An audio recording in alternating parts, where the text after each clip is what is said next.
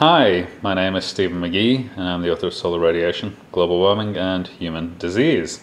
And we're here to talk about some of the subjects of that book, and one of them is plant growth defects and the other one is magnetism, and that is a little magnet. It's a rare earth magnet and it's subjecting the plant to a very unnatural, high-powered magnetic field, and the plant is actually now starting to show stress. And this is how the plant is supposed to look. So it's supposed to have these very big patterned green leaves that are matte, and this is what's come up. So this is the new growth. So the leaves are much smaller, they've lost a lot of the patterning and they're very shiny.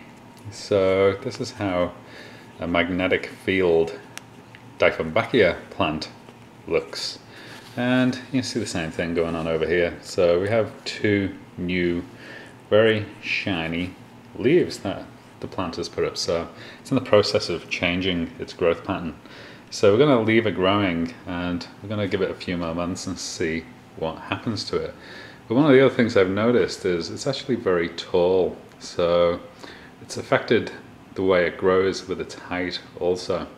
So I'm very interested to see if that continues.